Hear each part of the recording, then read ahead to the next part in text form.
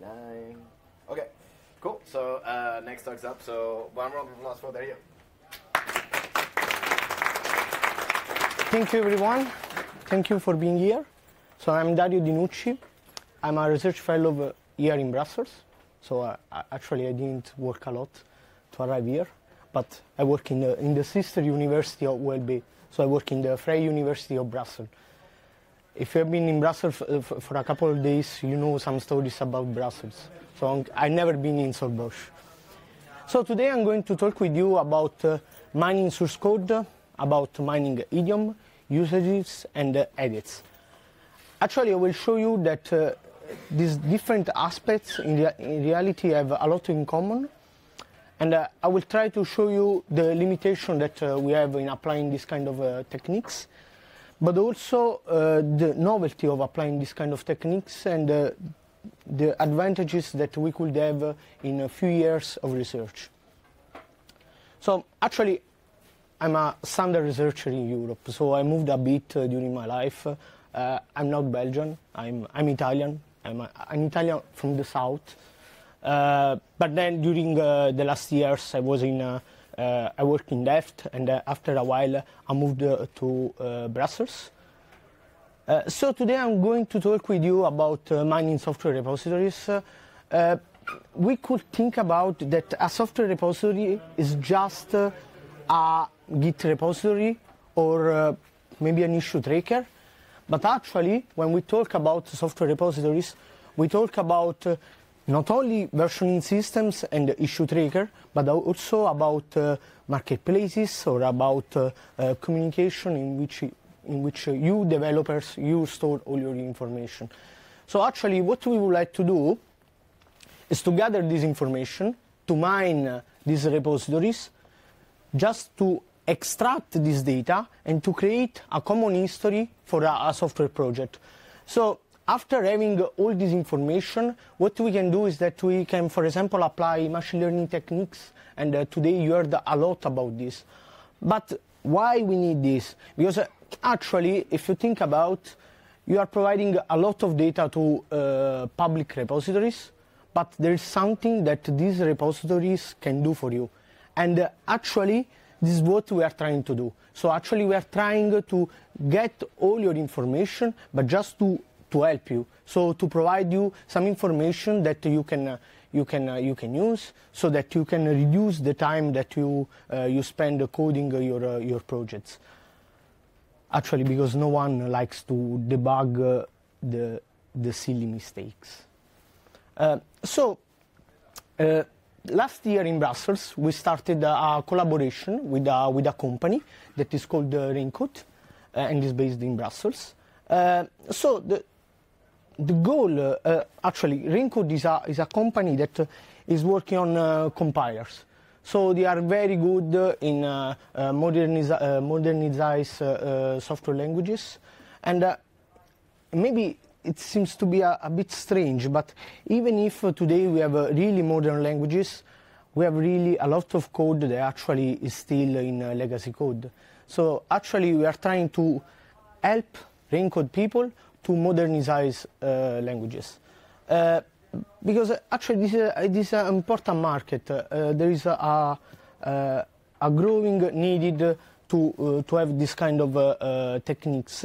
But one of the problems is that today what Raincode people are doing is pretty much manually. So they are doing everything manually without any IDE or any tool support. And for example, just to understand the complexity of what they are doing, in some cases they are trying to replicate the behavior of a compiler without running the compiler. So you have some code, you try to understand how this works, this code really works, and we are talking about COBOL or something that is stranger than COBOL, and then you have to modernize this code to something that you can run on Azure or on your cloud or something like this. I'm talking about Azure because Raincode works with Microsoft. So the goal of this project is actually to automate the migration that requires pattern discovery. But for doing this, we have we are trying to mine 3 different use cases for 3 different objectives. So, going in details, I will show you that actually mining code idioms or mining library usages or mining systematic edits, and now I will tell you what I'm talking about, is not very different. But why we are trying to do this? So first of all, we would like to comprehend these programs.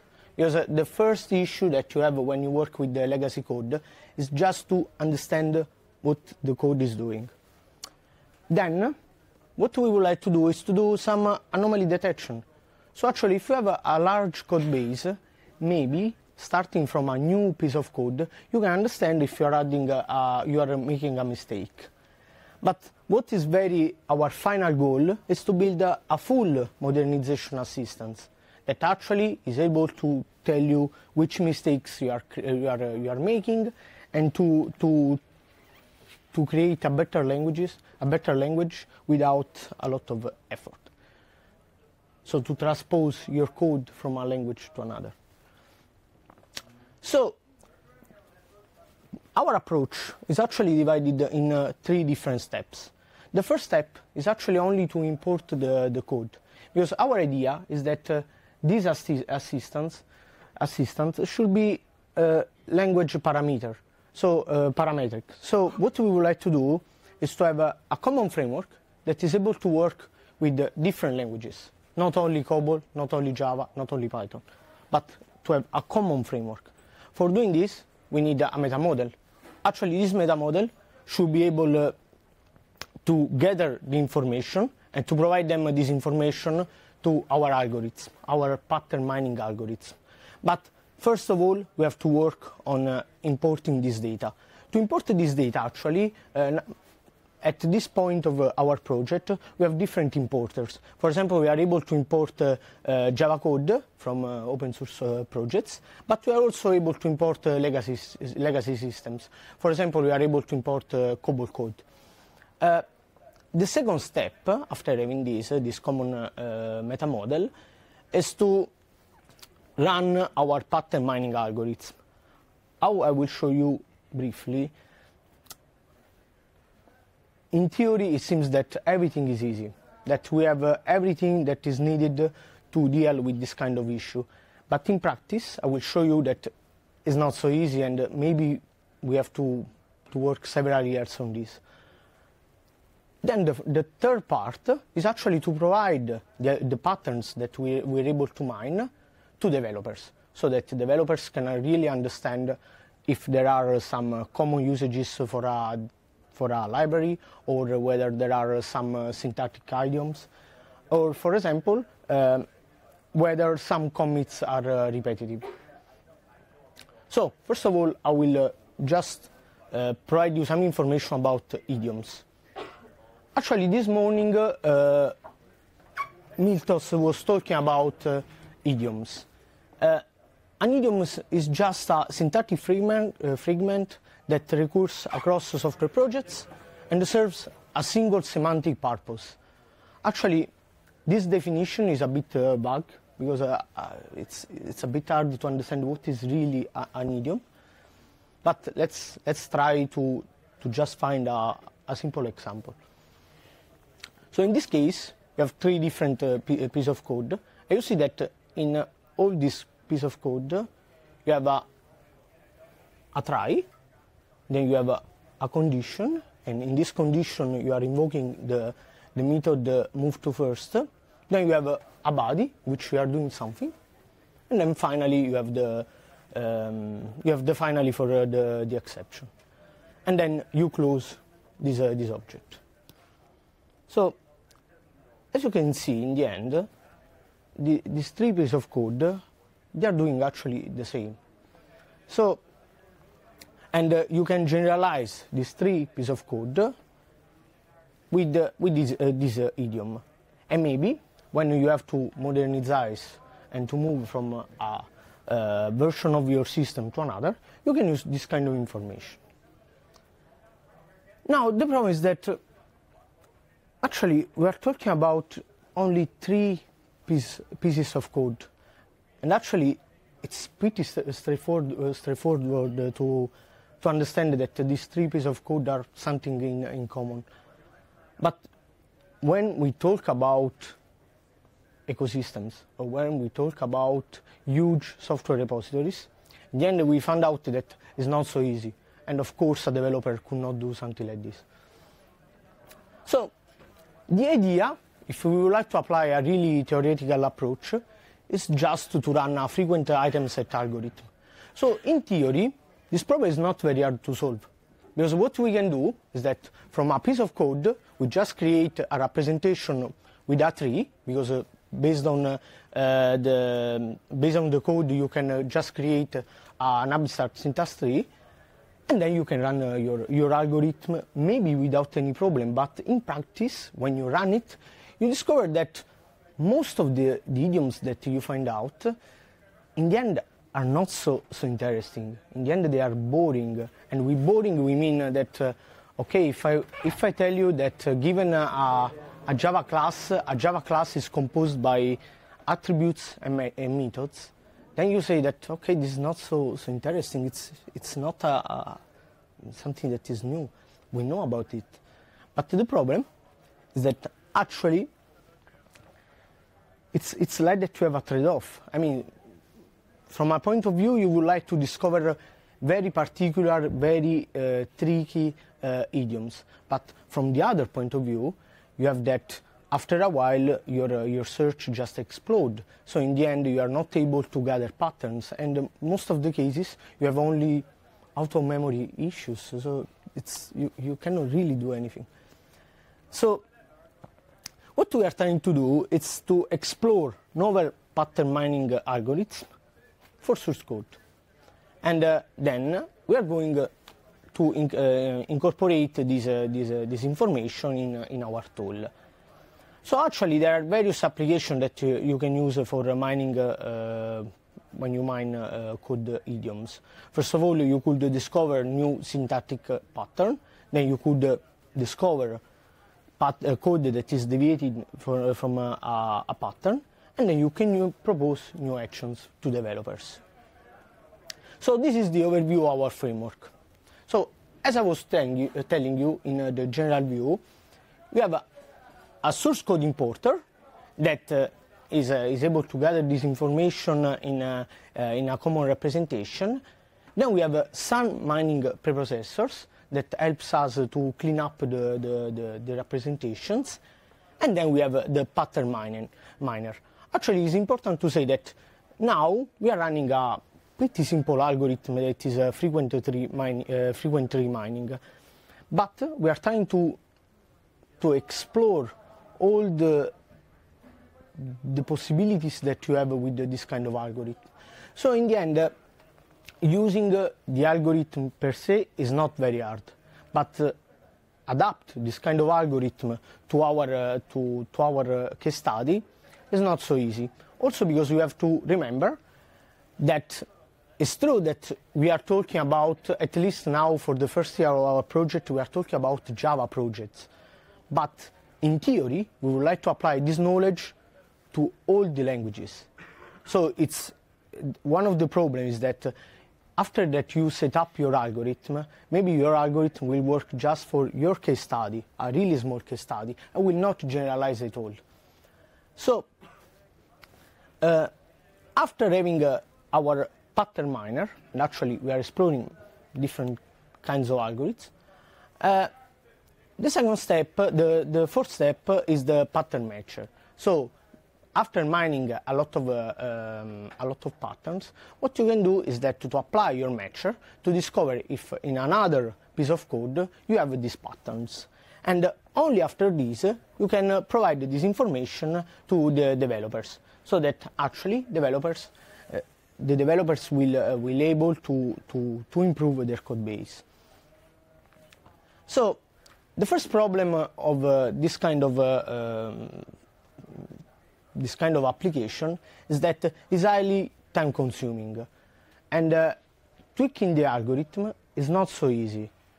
Something that is maybe in some cases very people don't consider about machine learning is that really every small detail matter. And changing a bit the configuration means that in the end you are going to spend a lot of execution time. And maybe after spending all this time, the results that you will have are not very useful. So another problem that you have is that in some cases we are able to generate really a large amount of patterns as well as redundant patterns. Some patterns are more related to the grammar of the language and not about the use of the language. So what we are trying to do is that to solve these issues, we are trying to put some constraints that help to reduce the search space. Actually, the search space in our case is very, very large. But we are trying to fix these kind of issues. Another problem is that setting the constraints is not so straightforward. I mean, really, every details matter, and setting these details is not so easy. Another issue, the last one, is that evaluating, and maybe is the most important issue, is that evaluating the patterns is not easy at all. I mean, one of the issues that we had in the first year is that we were able to mine patterns, but in the end, even saying what is boring and what is interesting is not so easy. So it means that maybe after hours of computation, we are going to have a lot of patterns, but you don't know whether they are useful or not. And if you don't know this, it means that you are not able to tweak your algorithm. So in summary, we developed a language-parametric framework to mine code idioms. Now we are running this kind of algorithm, and we are doing some work in progress to reduce the search space, applying heuristics and constraints. And we are trying to understand the real value of idioms to improve the mining process. The second part of my presentation is about mining usages. Now, you know the difference between libraries and frameworks. So libraries are different by frameworks because if you would like to use a library, you just need to understand the API and to use the APIs. While if you would like to use a framework, actually what you have to do is that you have to implement or to extend some parts of the framework. Now, one of the issues that you have today with framework is that from the point of view of the developer, actually you don't know how to use a framework and how to correctly extend a framework given a functionality. So actually what you do today is that you just take your framework and you start analyzing the different way in which this framework could fit your case study. So first of all, from the developer point of view, we would like to understand how you should extend a given framework. But also, another problem that you have in this case, when you try to mining libraries, is that from the maintainer of the framework point of view, actually the maintainer doesn't know anything about how people are using his library. So in the end, it's possible that if you are a maintainer of a library and you would like to remove a functionality that maybe no one is using, in the end you don't know this. I mean, you based on comments or based on what is your opinion, you are going to add or remove APIs, but in the end you don't know if really you are what will be the impact of your change. So when you would like to extend a framework, what you have, and this is a definition that is from a paper of a few years ago, is that you have an extension point that is the part that you should extend, and then you have an usage that actually define how you are going to extend your framework. But there are different kind of extension point. For example, a really simple extension point is the one in which actually in your code base you are just using a method. This is the easiest thing. And actually, if you think about this, extending a framework in this way is not very different to use a library.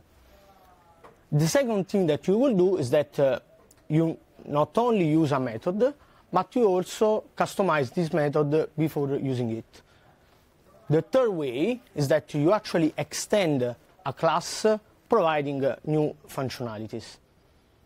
Now, if you have a look to this picture, this is another work that and another part of INTiMALS on which we are working on.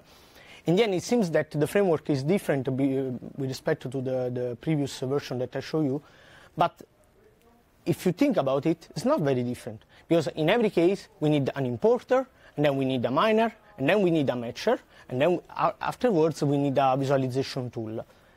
So this for telling you that in the end, when you try to mine different aspects of the source code, in most of the cases there are not so many differences, at least from a really high point of view.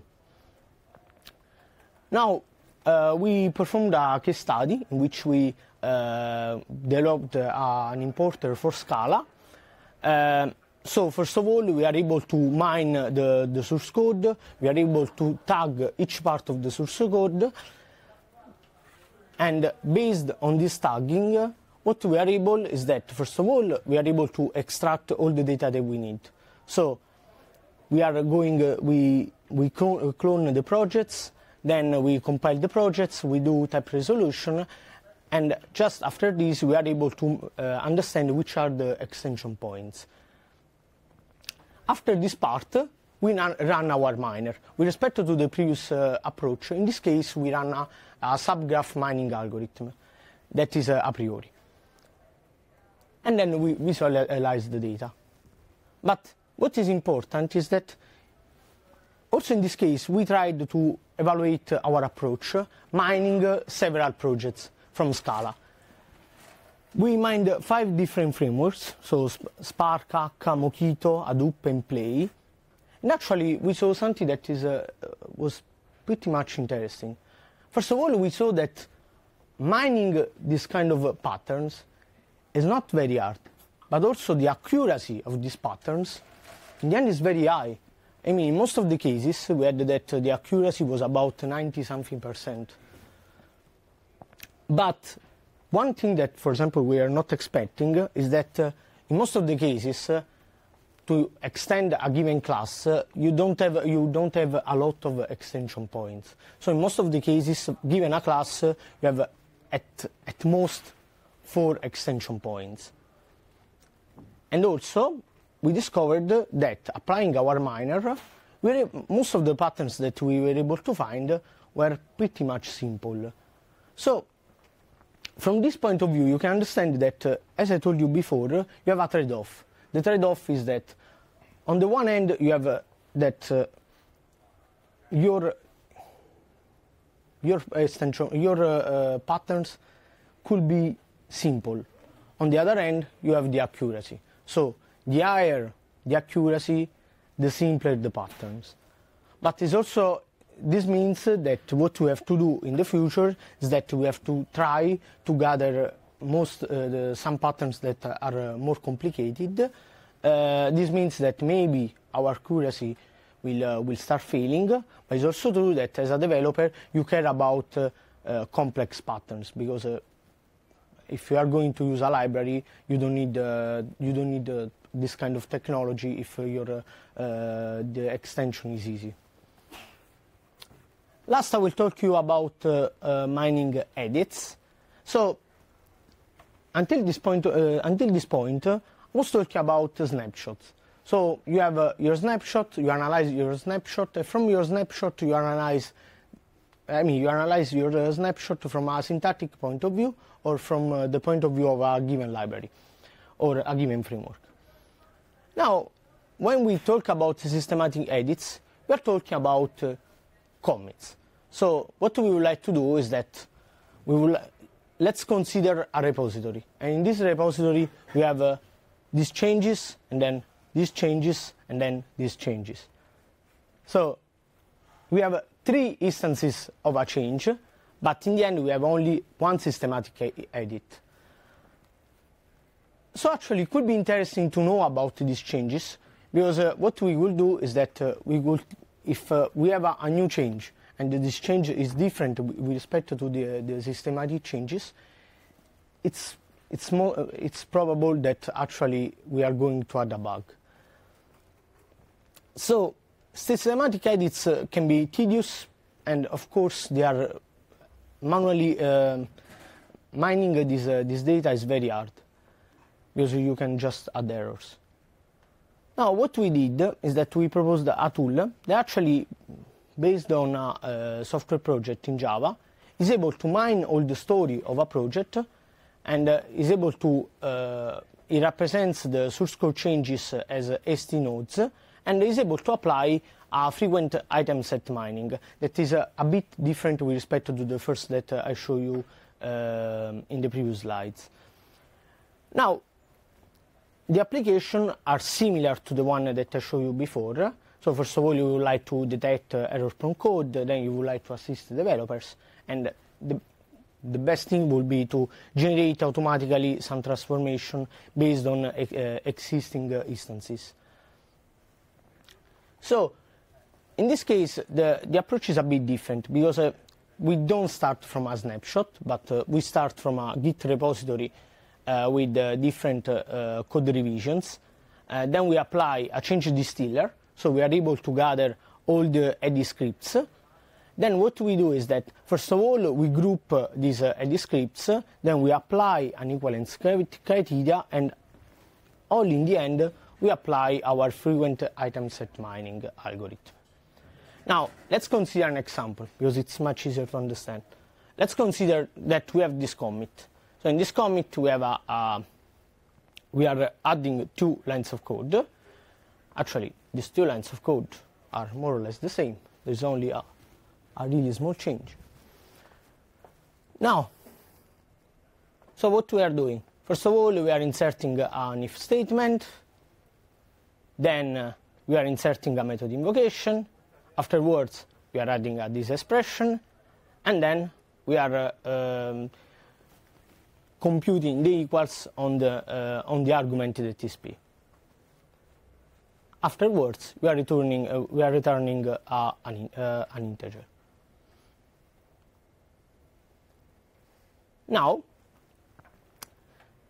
we can say that we have 2 different groups of changes, this one and this other one. But in the end, these 2 groups are doing the same. Now, what is the grouping criteria? First of all, what we are going to do is to group the changes into transactions. Actually, what we do is that we group the changes based on the method in which they are.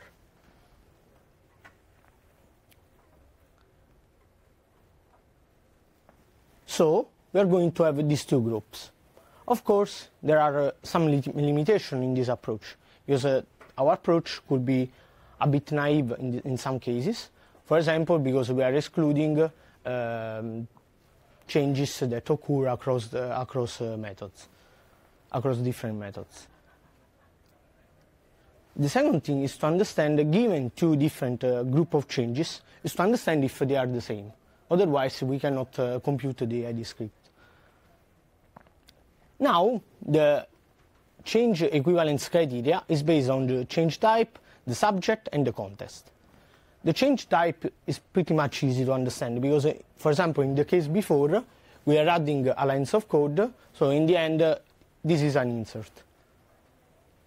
So, given this edit, in the end we know that this is the subject. And actually, what we do is that we anonymize the identifiers, just because otherwise it's hard to gather together the patterns. And then finally, we define the context. But the context, if you think about, is just the place in which the subject occurs. So, given these 2 groups of changes, we transform the edits in this kind of representation. What we did, 1 minute? 1 minute? 1 minute? Sure. Okay. So what we did is that we evaluate the correctness of the tool, and actually we applied it to a code base of a company that is in Belgium. We mine different repositories from Android projects. Actually, and it's important to say that for really understand if our edit scripts were correct or not, we had to manually evaluate the scripts. And as I told you before, this is something that you always have to do. I mean, one of the problems in doing research in academia is that actually sometimes we don't have real developers, and so it's a bit tricky, but in the end we try to be developers. So what we said we understand from this study is that, first of all, in most of the cases, you have that the majority of systematic edits have few instances. So in the end, you see that, and this is one of the problems of applying our mining algorithm, because having a few instances, it means that you have to spend more computational effort. Then another problem, because you cannot cut the search. Then another problem is that in most of the cases, you see that on average, 3 or 4 ST level changes disregards the number of instances. So that you have that larger instance size can occur with the small number of instances. So, in summary, we have a technique that is able to identify systematic edits. In most of the cases, we see that in 12.5% of commits, they contain systematic edits, and mostly of these instances are pretty much small, and but they can have a large size. As a future work, we are trying to explore the different configuration, and we are trying to mine for the specific type or systematic edits. And also we are trying to mine across commits, because one of the problems that we have today is that we mine a single commit per time. So if we have changes that are across commits, we are not able to mine this kind of information. Thank you.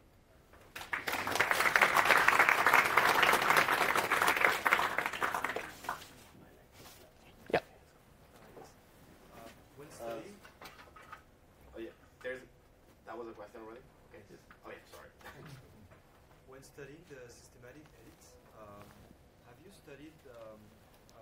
noticed any pattern of good practices or bad practices in terms of number of times they've been removed or added in a code base?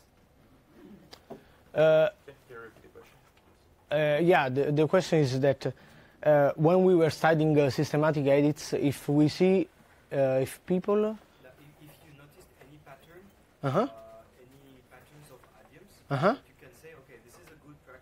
been added a lot of time. This is a bad practice because it's already... Yeah, okay. So the question is that if we were able to mine some best practice across the systematic edits.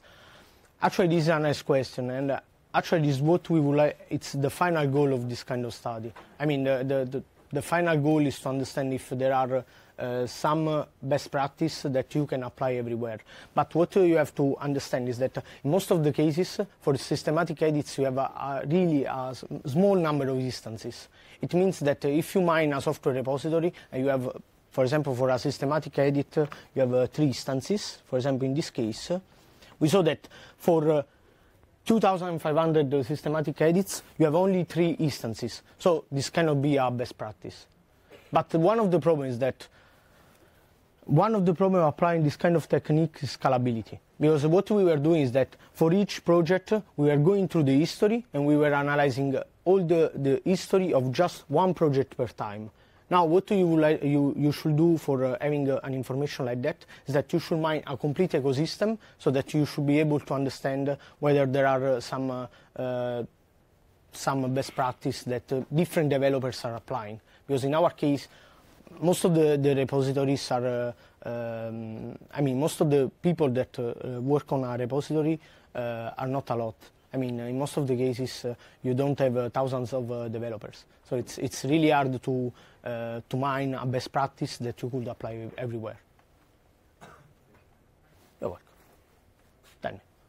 Depending on the project in mind, have you found different idioms applying to the same thing? Do you find that? Different idioms but applying to the same thing. Okay, so Repeat the question. You have 1 minute to answer.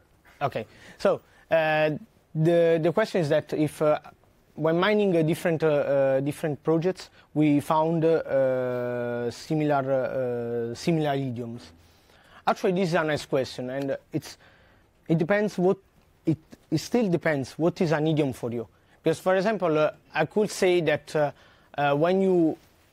one of the examples for an idiom is that, let's say that you have a project in Java 8 and you would like to go to a new feature that you have in Java 9, that what you can say is that, okay, I will, if I mine projects that are moving from one version to another, I will find this idiom. So if you think that that is an idiom, then you will find this kind of idiom across projects. But there are some idioms that are very peculiar about, and they are really about the developers that are implementing the project. So in these cases, you will not find them. Great. So we're out of time. Thank you very much. Thank you.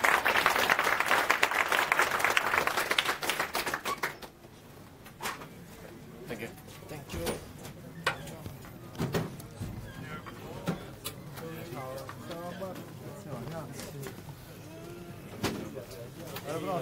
Scegliamo Marco.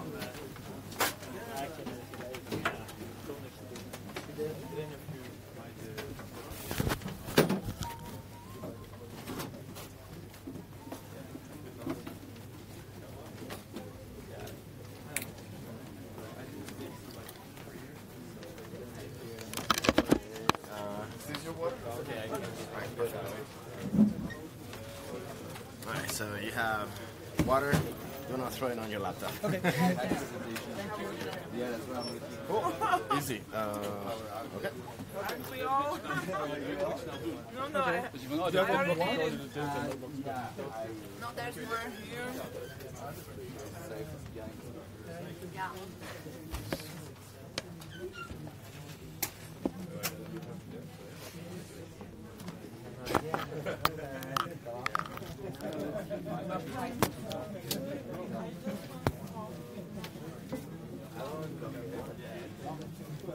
I want to buy a house and things like this, but this is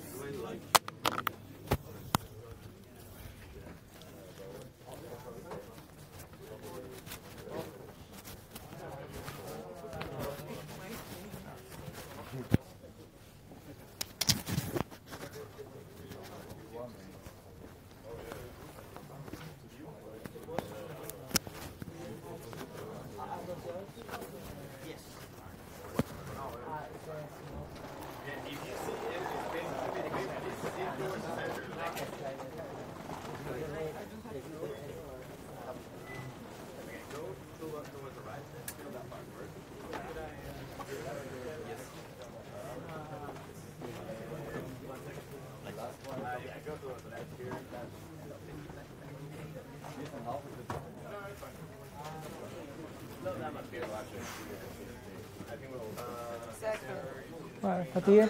second and last. Tired. Tired. I can't wait. I want to eat. Oh, I can imagine. You want some? No, thank you. I will finish the presentation and then I go to take a sandwich.